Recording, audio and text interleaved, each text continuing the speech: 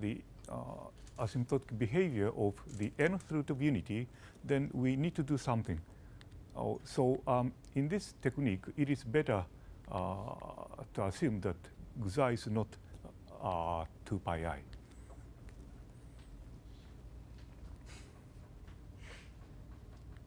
Yes, yes.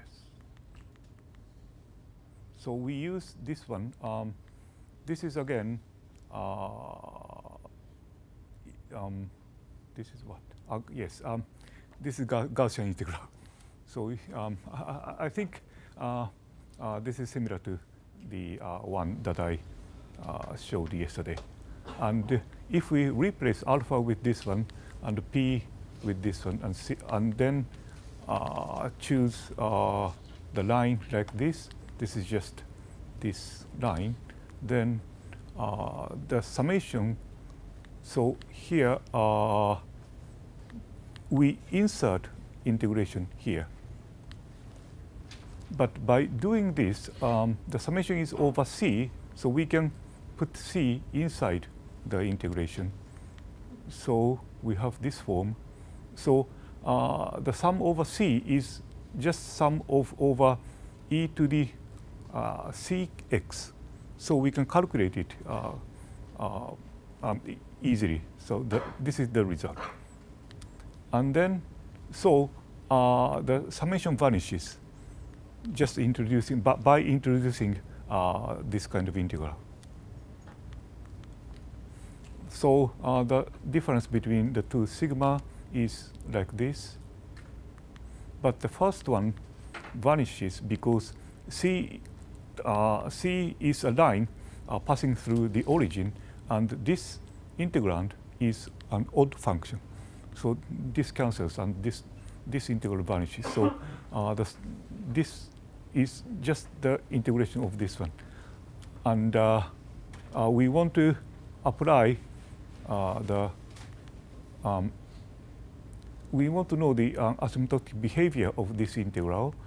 And to do that, we'd like to apply the saddle point method that I described before. So C, once again, C is just a line like this.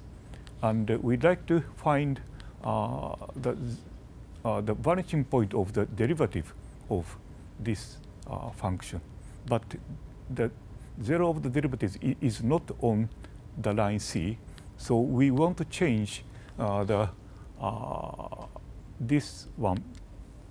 Yes. So we want to change the integration by changing the contour. So this is C, and the maximum point of this one, or the vanishing point of the derivative of this, is somewhere here.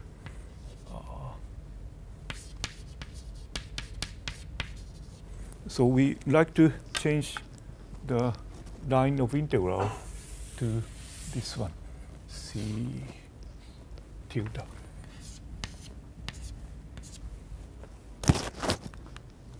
So by introducing, by using the residue theorem. So this one is equal to this, and there's a poles here. Okay. So the integral along this one is the integral along this red line plus the residues coming from these poles. Yes. Now the integral becomes this one, and we change the variable, the x into y. Then this integral is again the integral along the C, but the integrand is different. And this is very simple one, and we can apply the saddle point method because here, so this is for large n, this is the essential part, and this is exponential to the minus something times y squared. So the graph looks something like that. So here's the 0. So this takes the maximum at the origin, and if n grows, it grows much, much bigger. So the integration is just near the origin. And essentially, as I showed yesterday, we can calculate this one by using the saddle point method. And then the integration becomes just this function as n goes to infinity. Okay. So we have this formula for the Carl-Jones of the this torus knot. Remember that the first one comes from the integration, and the rest comes from the residues. So, and the k runs over all these poles. So it depends on Guzai, because the 2a plus 1 Guzai is here, and the poles should be between two lines. And so look at this. And the first term without n is just coincides with the Alexander 1 over the Alexander polynomial of the torus knot evaluated as exponential of Guzai. Are you using this Melvin-Morton result? No. That's. Does he give another proof of it or something? No. Let me see. This is analytic, but Melvin-Morton is algebra. So yes. So let me see. So if you see, let me see.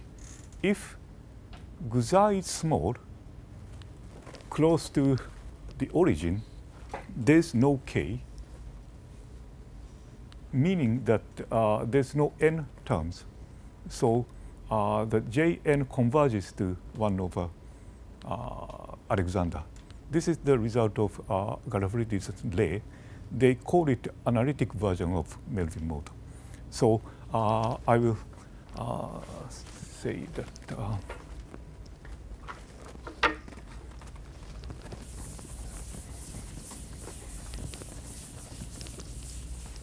so here's the theorem by Garu.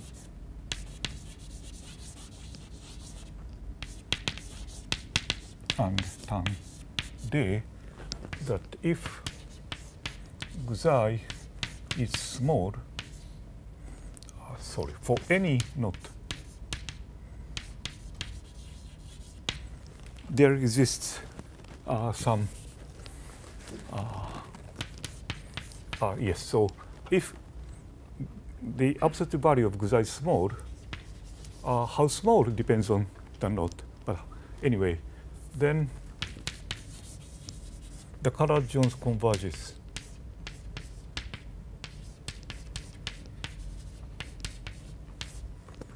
Limit. The limit of the Carl-Jones itself exists, and the limit is delta of k evaluated at Guzai. So delta is the normalized Alexander polynomial.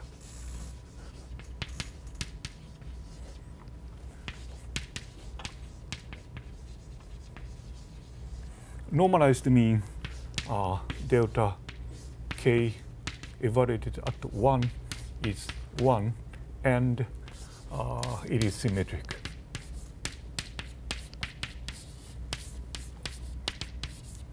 In the case of knots, this determines the Alexander polynomial without any ambiguity. So, Melvin-Morton conjecture, Melvin-Morton-Rozansky, it was proved by Bernard Tang and Galafridis, states that if we there's another way to pick up the Alexander from the Carl-Jones. It is, do you remember the precise statement? Plug in a root of unity. There's no root of unity. No root of unity. But so let me see. If we combine n and q cleverly, then we get the Alexander. I don't remember the statement. So Melvin-Bolton is a kind of algebraic statement, and this is analytic statement, and this is true for any knot. And you see that this gives another proof for the theorem by Galfalidis and Tanley, because if Guzai is small, there is no k. Okay. But if Guzai is big, not so small, then these residue terms appear, and they appear n. So, and if Sk Guzai, if Sk of Guzai over Guzai has positive real part, then this grows exponentially. So, and I'll tell you later, if Guzai is 2 pi I, we can use this calculation. You can just follow this calculation and use what? How do you say? L'Hopital's rule? No. Yeah, kind of L'Hopital's rule. So you can, if you want to take the limit where Guzai goes to 2 pi I, because the denominator goes to 0. So if you want to take the limit, you can use L'Hopital's rule, and then you can differentiate. So it works in the case of where Guzai is 2 pi I, and you can see that there's no exponential term, and in the case of 2 pi I, then there's no term here, and the only this term, and you can see that it only grows polynomially. I think there's no exponential. I forgot. Anyway, in a similar way, you can prove the volume conjecture for the torus knot. And yes, this result is due to Hikami and myself. Okay. So this is a kind of rather easy calculation, just an easy application of residue theorem and easy part of saddle point method. So now the problem, our problem of topology is to consider what they are, what are the this S and tau. These are this corresponds to the Chern-Simons, and this corresponds to the Reidemeister torsion, and I will describe what they are. Okay. So first, the Chern-Simons invariant. So So this is the definition of the Chern-Simons invariant, but don't ask me. So this is just okay. I will read. Let M be a closed 3-manifold and Xm be the SL2C character variety of M. So Kate described, and small cs sub M is a function from the character variety to C modulo integers, which is called the SL2C Chern-Simons invariant. By definition, so to define it, we need a representation of the closed 3-manifold into SL2C, and A is so this one small SL2C is the corresponding D algebra, and A is a D algebra valued one form on the closed manifold M, that such that A defines a flat connection on M cross SL2C.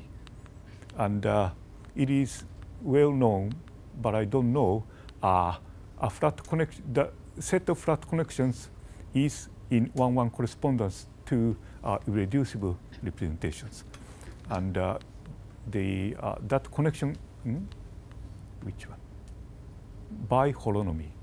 So anyway, and so if we take integration over all m of this form, then so A is a 2x2 matrix, so we can take trace and integrate. We have complex number, and that is called the Chern-Simons invariant of the representation rho. And the square bracket means the equivalence class in the character variety. You know that character variety is an equivalence classes of representations. So anyway, for a closed three manifold, the SL2C Chern-Simons invariant is well known, and I think which one? This is, roughly speaking, this is a complex valued volume, a kind of volume. Maybe the imaginary part is the volume of yes. So if rho is if rho determines if M is a complete hyperbolic structure, and if rho determines its hyperbolic structure, then the Chern-Simons invariant is the imaginary part of the Chern-Simons invariant is exactly the hyperbolic volume. So you can just regard this as yes, modulus. Yeah. You can just think it is a kind of complex volume, and it changes if you change the representation, because the hyperbolic structure can change. Okay. So you will need a hyperbolic structure to start with? No. This is for any three manifold. So in the case of the hyperbolic, this defines the hyperbolic volume. But this is defined for any three manifold. Is the mod Z there? Where? This one? Because the real part is the so-called Chern-Simons invariant, and which is defined only modulo Z. So it is a bit complicated if we want to define the Chern-Simons invariant for three manifolds with boundaries. So especially, so I describe here how to define the Chern-Simons in the case where M is a not complement. And yes, strictly speaking, M is not a not complement. It is M is the complement of what? Interior of the regular neighborhood of the knot. So M is S3 minus interior of the regular neighborhood of K. So the boundary of M is the torus.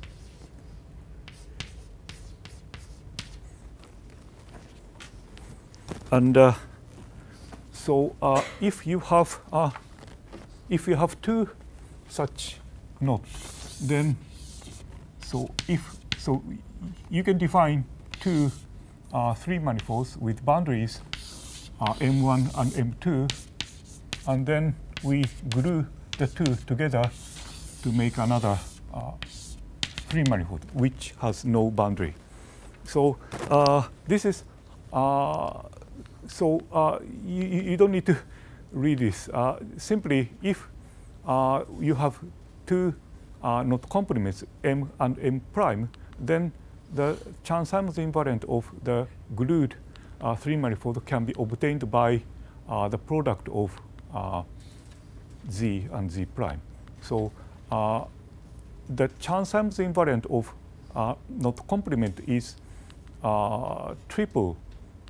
First complex number, second complex number, and the third is a kind of Chern-Simons invariant which defines the Chern-Simons invariant of the glued three manifold. And the first two. Gluing condition? So Gluing condition. Yes, so we glue. So this one is a torus. So they have meridian, no, meridian and the longitude. So you have meridian and the longitude, and we choose meridian and the longitude in, say, the boundary of M, and then we choose a given a representation, then we may assume that both are upper triangular. Both of the images are upper triangular, and we write it in this form: exponential of u over 2, and the image of the longitude is exponential of v over 2. Then we take log. We lift the eigenvalue to this form, and this defines a kind of framing to the three-manifold M. And similarly, we define a kind of framing to the other three-manifold, and we choose the same one. Remember that M prime is oriented oppositely. So if we glue the two together, we need to reverse the orientation of M2. So to do that, we need -1 here. So if we choose the same framing and then we glue together, we get the Chern-Simons as the product of the last ingredient. So the triple is caused the Chern-Simons of the knot complement. However, we can choose the framing rather freely because we take log. So there is ambiguity of 2 pi I or say 4 pi I here. Okay, so the ambiguity to remove such an ambiguity, we need to introduce this kind of equivalence class. So because we divide it by 4 pi I, so if we add 1 into the meridian, the Chern-Simons changes like this. And if we change the meridian, the longitude like this, then the Chern-Simons change like this. And if we change both the orientation, it doesn't matter to the Chern-Simons. So this is the definition. So the Chern-Simons for the knot complement is just framing, just taking framings into account. And this is the small Chern-Simons, and capital Chern-Simons is this value. So we need to take again the exponential. So the capital Chern-Simons is defined only modulo pi squared times integers. And remember that our Chern-Simons for knot complement depends on the lift of meridian and the longitude. So we write u and v here. So strictly speaking, the Chern-Simons invariant for knot complement is defined modulo pi squared and up to depending on the choice of lifts of meridian and the longitude. Okay. Now we'd like to know how to calculate. That is maybe more important. So again, we are thinking of knot complement, and we are given, this time we are given a path of representations, a set of representations parameterized by small t, which is between 0 and y, like this. And we say we choose the lift of meridian and the lift of longitude like this, and Chern-Simons as z sub t. Then a theorem of Kirk and Klassen says that the ratio of the first Chern-Simons and the last Chern-Simons is calculated by integrating this one. Okay, so I'll give you example. This is Kate showed a set of representations for figure 8 knot, for the figure 8 knot, but this is the torus knot. So there are irreducible representations. So in the if we consider its character variety, it has A components. So character variety of X, look, I don't know. Maybe this is in algebraic geometry. So we have A X irreducible and one X of red reducible. And the calculation is not so hard. So just you can use Mathematica. You can easily Mathematica easily tells you the result. And as Kate told, we assume that X. Before that, the pi one has this presentation, which is quite easy. And we assume that X is upper triangular and Y is lower triangular. Then this 2, 1 entry should be of this form. Now we calculate the Chern-Simons, which is due to Dubois and Kashaev. So,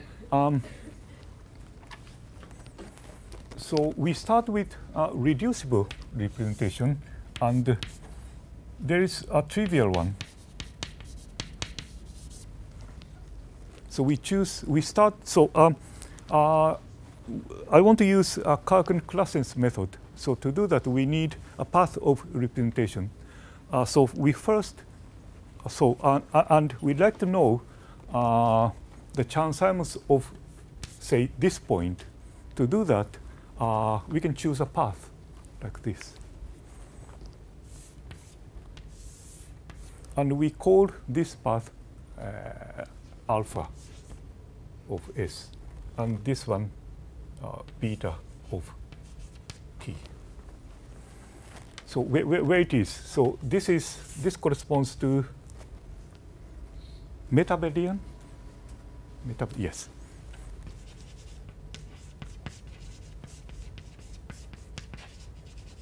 And remember that this corresponds to 0 of the Alexander.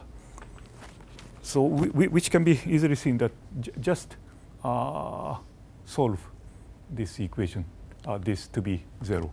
Then that gives metabelian, because if this is 0, the representation is non-abelian and reducible.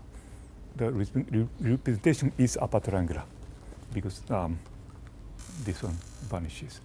So we choose path of abelian representation like this. Sorry, what is omega? Oh, so omega should be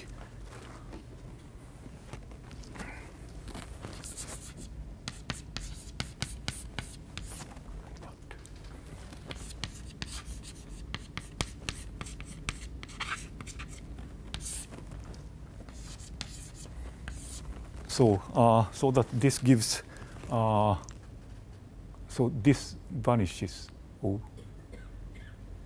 So when u, no, when u is this value, then no, I need I.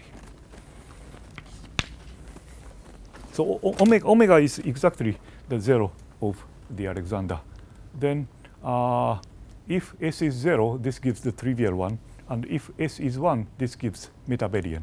So we connect trivial representation and metabelian representation, and then we switch to non-abelian irreducible components. Sorry, irreducible components, and which is given like this. Is it the same omega that you're using for both x and y for the alpha path? No, no. There is no trivial one. Oh no, I meant No. the abelian representations. Which one? The alpha s. Alpha S. Yes. Are x and y, are they going to the same? Yeah. Yes.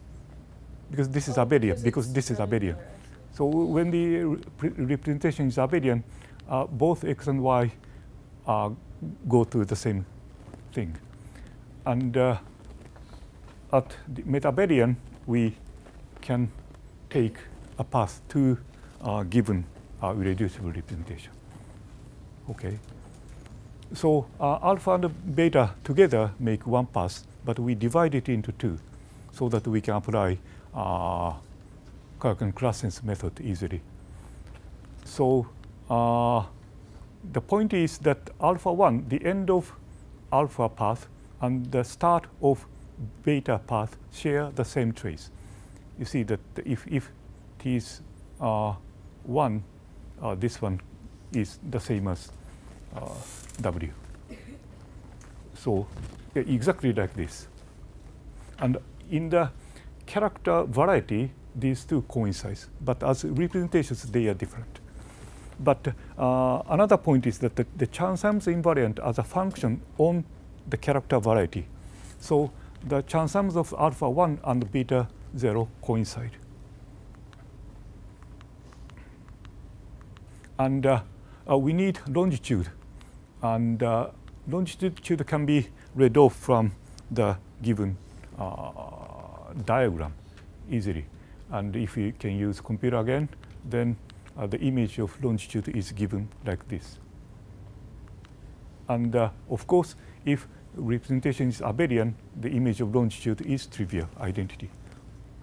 And even if the representation is irreducible, because the longitude and the meridian commute, the image of longitude should be upper triangular, because it commutes with the image of the meridian. Now,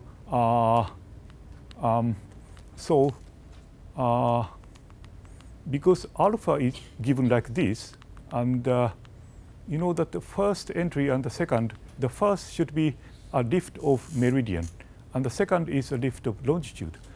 So there are choices, but we choose a lift like this, and this. 0 is the lift of 0. Sorry, 0 is a log lift of 1. And for beta, especially for longitude, we can choose L, integer L, later, because whenever L is an integer, this gives nothing to exponential. This simply depends on log branch of. So we will choose L later. Now, Clark-Klassen says that the so let me see. Yeah, W is the Chern-Simons part of alpha path. So because Clark-Klassen's theorem says that the Chern-Simons can be given by the integration of this one. So because in the abelian representation, V is just 0, so there's nothing. So it tells that the Chern-Simons doesn't change. And for the Z part, this part, beta path, we can calculate its value in the following way. So, however, we can use the equivalence relation of this triple, and we get, so we change 0 to this one, and the Z0 is changed. So we see that Z1 is given like this. Here we have L. Now, by introducing V like this, then our Chern-Simons, so Chern-Simons is Z1, or a log of this one can be chosen so that this one. So if we choose L, if we are given L, the capital Chern-Simons is defined like this, with where V is given like this. So remember that capital Chern-Simons depends on the choice of lifts of meridian and the longitude. Now we compare the two. So from the calculation of the color zones, we get SK, and from the calculation of Chern-Simons, we get CS. So we like to compare these two and to find a relation between the two. Then, so Guzai is our given parameter for the color zones, and if we introduce small parameter, parameter u here, then and if we put V of k, a lift of longitude like this, then the Chern-Simons and the SK is related in the following way, in this way. So this looks something like artificial, but anyway, we can relate the Chern-Simons invariant and the SK function given by the color Jones polynomial. Next, this is the exponential part of the limit of asymptotic behavior of the color Jones polynomial. So next, we'd like to study tau part. To do that, we need rather complicated. So this is just the Reidemeister torsion, like Stefan introduced, but our chain complex is twisted by representation law. So we start with the representation and consider its universal cover. Then, of course, the universal cover is acted by pi1. So its chain complex can be regarded as Z pi1 module. Okay, and so this is a D algebra. D algebra SL2C is also a pi1 module via the adjoint action, because we have adjoint action of the representation. So given element in pi1, we consider rho x inverse times A times rho A. So this gives an action on SL2C. So in this way, SL2C can be also regarded as a pi1 module. So we have two module structure, so we can tensor the chain complex with the Lie algebra SL2C. So we think the chain complex twisted by this adjoint action of the given representation, and H star denotes the homology group of that chain complex. And we will consider the Reidemeister torsion of this chain complex. So this is the definition. So because knot complement can be regarded as two-dimensional, is homotopy equivalent to two-dimensional complex, we can just consider C2, C1, and C0. And the torsion is defined. So these are boundary operator. Then let me see. This is the cycle, and Z are cycle, and yes. So homology is just the difference between Z and look at C1. So homology is just difference between Z and the image of this is called B boundary. So if we look at C1, the whole space C1 is generated by the image of boundary, this, and the lift of homology, and the rest. So we start with the let me see.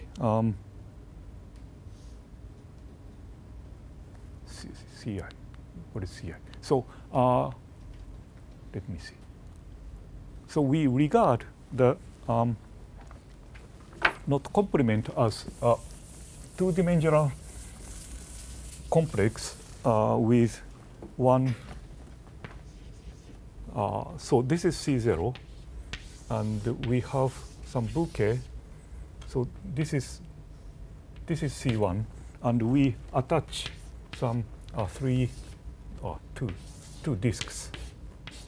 These are C2.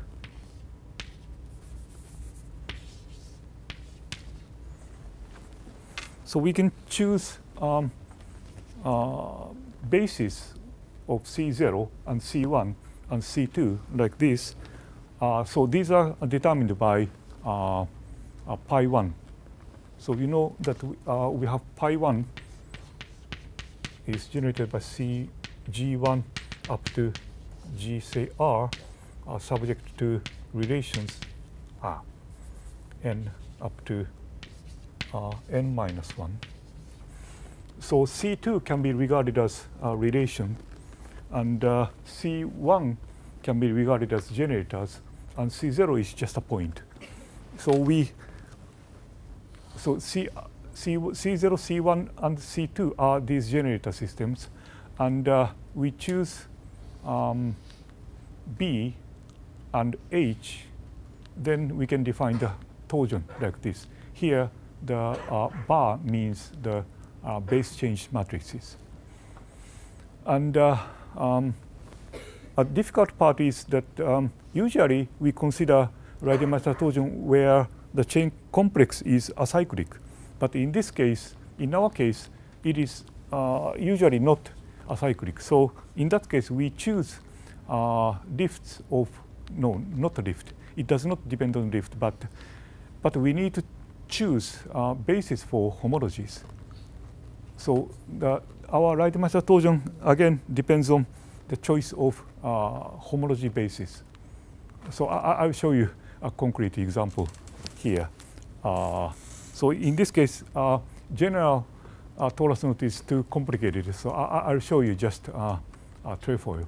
And in this case, there is a unique irreducible representation, and I will calculate the Rademacher torsion.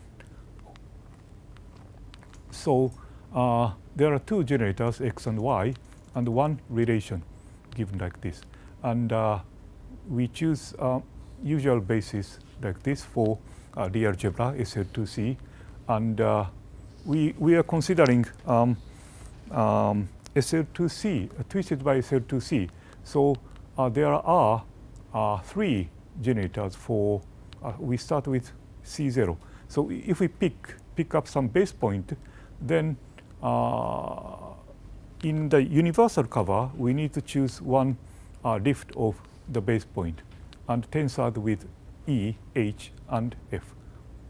And there are similar generators for C1 and C2. And the boundary, the map from C2 to C1, the second two-dimensional boundary is given by this Fox calculus. So we can calculate the boundary easily if we know these things. And yes, like this. And the one-dimensional boundary is given by this. So so essentially, our Rademacher torsion is something similar to the one given by Stefan. So it is something like dr dx det divided by det of, say, y minus identity. Yes, it is something like that. But of course, this case is rather complicated. And in our case, so capital X is given like this, and capital Y is given like this. So this comes from this joint action of dr over dx. So we can see that the two-dimensional homology and the one-dimensional homology is just one-dimensional, and there's the zeroth homology vanishes. And we Isn't that always, so these matrices are non-singular. So which one? the ones you showed for x and y, right there. The Yes, determinant yes, is one. yes. So isn't So H0 is one. H0 is 0. yeah, but isn't that always going to happen from your construction? In other words, why go through all this trouble to get this homology? Isn't that, or is that, it's necessary? Is it, my question, is it necessary to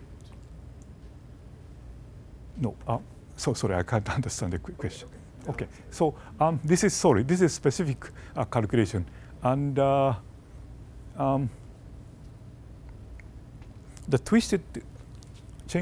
twisted homology is very complicated. It heavily depends on representation. Anyway, in our case, H0 is trivial, and H1 and H2 are one-dimensional. Now, because this homology survives, so we need to choose one generator for each H1 and H2. And for, so this is the result. There is a kind of natural choice for H2. We can choose a fundamental class of the boundary as the natural choice. And the P here is also natural. And for first homology, we choose meridian. Meridian is X. So this is a kind of artificial. So we choose meridian as the basis. Our Reidemeister torsion is given by plus or minus 2. And in general, for torus knot of type 2, 2a plus 1, the result is something like this. And there's a formula is known for example, the figure 8 knot. But in general, the calculation is complicated.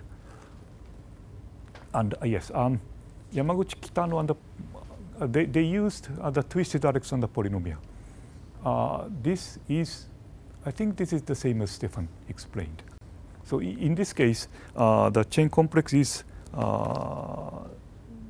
acyclic, so the calculation is easier. Anyway, so in general, we can show that the tau here is just the square root of Reidemeister torsion. So as the conclusion, we see that in the case of the torus knot of this type, the asymptotic behavior of the Color-Jones is given by the Alexander polynomial and the Chern-Simons invariant associated with the meridian and the longitude and the Reidemeister torsion. Note that SK,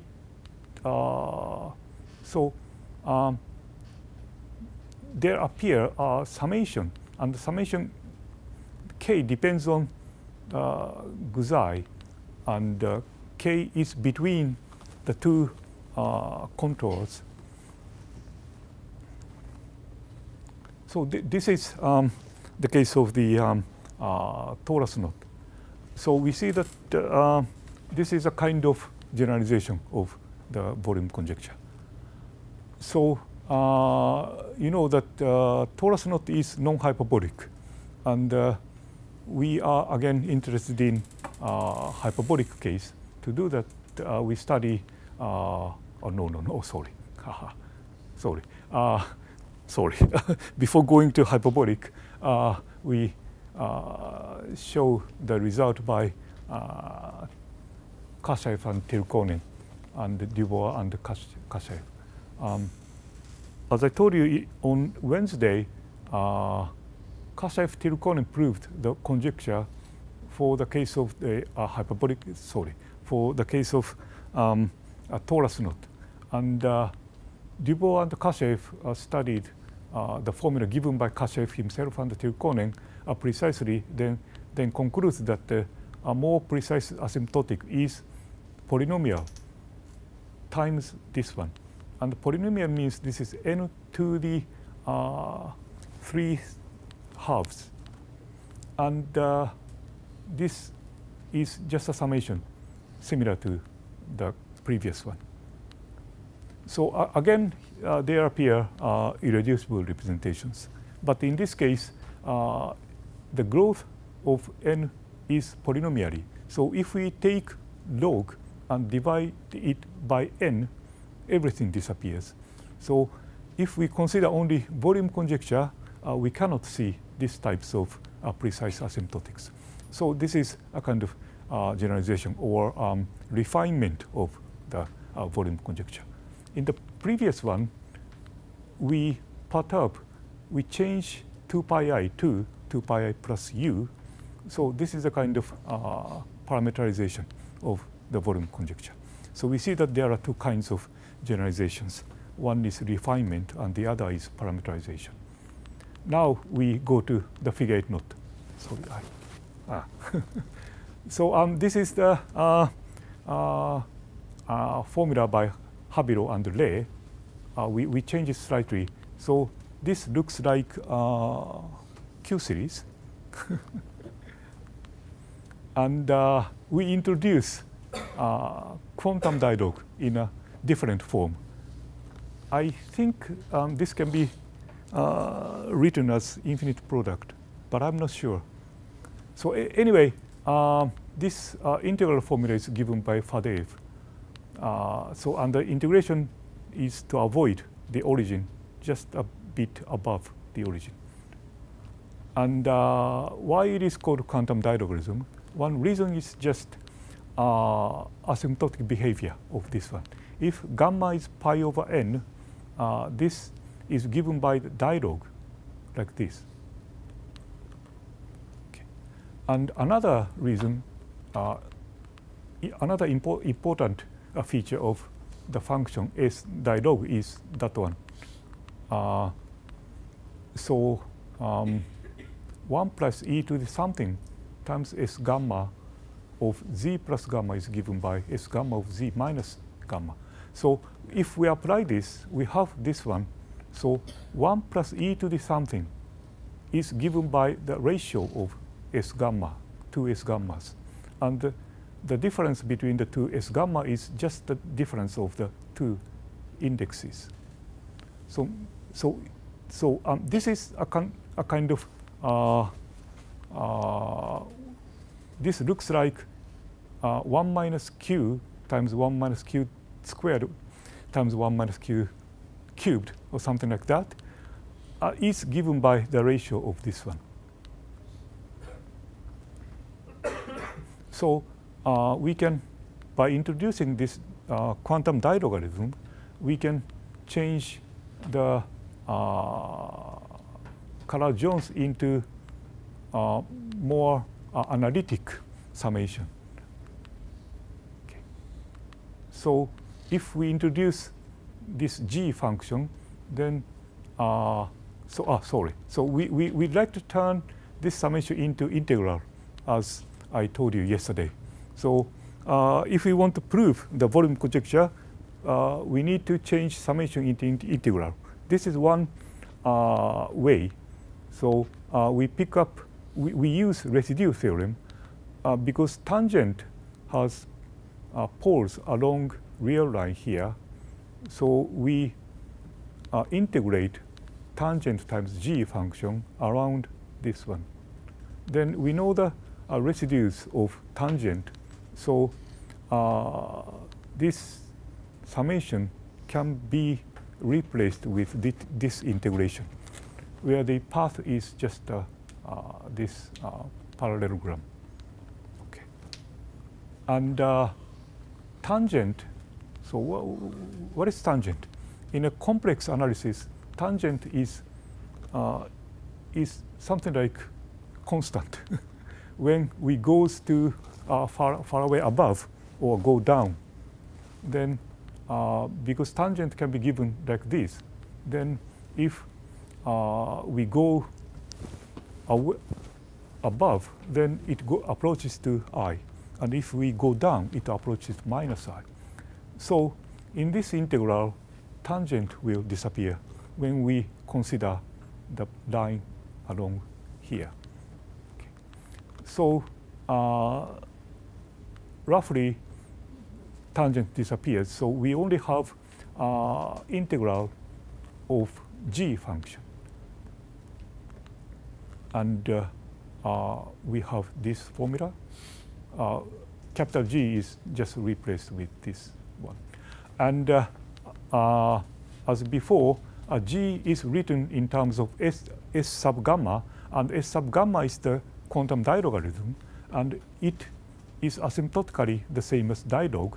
So a small g function is asymptotically equivalent to exponential of n times this function. And we need to take integral. So we finally have, this is the essential part of the Carl-Jones. So what we want to do is just evaluate this value. Yes, P minus. And P minus is starting at 0 and go along this line and go this way and go back to 1. Okay. So P minus is here. And if we plot the, I think this is real part of phi. So we want to apply the complex version of the saddle point method. So by Cauchy's theorem, we change the path of integration from here to anywhere. And this is the saddle. So we want to replace this contour with this one. And because there's no poles, this integration is exactly the same as this. So look, so this is the saddle. So the same saddle point method, but in this case we apply a complex valued function. Then the integration along the P minus is the same as integration along this blue line, and the integration is just take the value of this one. And as I told you yesterday, if we apply Gaussian integral, we have a second derivative here and the square root of n here, like that. So we have more precise asymptotics in the case of the figure 8 knot. And this is a result of Yokota and myself. And again, we have, sorry, I will tell you. So this is quite similar to the case of the trefoil. And so this can be, by using lift of the image of longitude, we can replace this term as Chern-Simons invariant. And this one is nothing but the square root of Reidemeister torsion associated with the representation. So that I will tell you. Also, I run out of time. So the representation of figure 8 knot is given like this, and here u appears as the parameter, and the u. So this representation defines. I'll skip. And here's the calculation similar to the case of the trefoil, and we can calculate the torsion like this. Here we have x and y in the case of the figure, quite similar. And similar. So, as in the case of the trefoil or the torus knot, SU defines the Chern-Simons invariant associated with the meridian and the longitude, and tau is the Reidemeister torsion. And S Chern-Simons and the Reidemeister both associated with the representation, irreducible representations, and which sends meridian to the e to the u half. And in the case of U is 0, this is the case of the volume conjecture. This was given by, proved by Anderson and Hansen. This is refinement of the volume conjecture. And here's the parameterization of the volume conjecture in the case of a hyperbolic knot. So our conjecture is that here, in the exponential term, we have something like Carrad-Jones. Something like Chern-Simons associated with the meridian and the longitude. And it is defined by representation given by U, parameter U. And the parameter U is also used to define the Riedemann-Stahl torsion. So the interesting thing is that in the case of the torus knot, it is a sum of representations. But in the case of hyperbolic knot, there appear only single term. So our speculation is very rough one, but in general, I think the asymptotics of the Carrad-Jones is like 1 over Alexander plus sum of representations. But I don't know. It is a very, very rough speculation. So I'd like to say that if we study the Carrad-Jones, asymptotic of the Carrad-Jones, in the left-hand side, we need analysis. And in the right-hand side, we need something topology or algebra. So, I'd like to know what happens to the right-hand side. I'd like to know the right-hand side in terms of topology. Okay, I stop here. Thank you.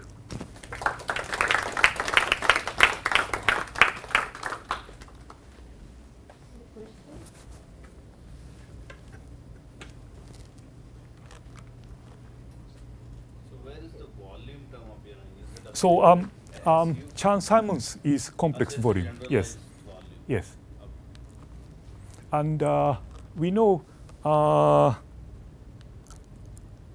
Somehow the deformed parameter is going on the denser space. Yes. So this is due to Yoshida, we can if parameter U defines incomplete hyperbolic structure in general, and sometimes it defines it fills in solid torus. Then it is called generalized Densargery, and the volume of that Densargered free manifold can be given by Yoshida's formula. Oh no, the volume itself is given by Neumann and Zagier, and the Chern-Simons part is given by Yoshida. Together with we have a complex volume, which is the Chern-Simons. Yes.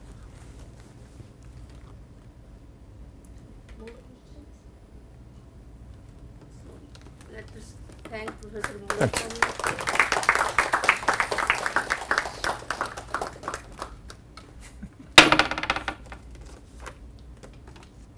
Pleasure. Thank you.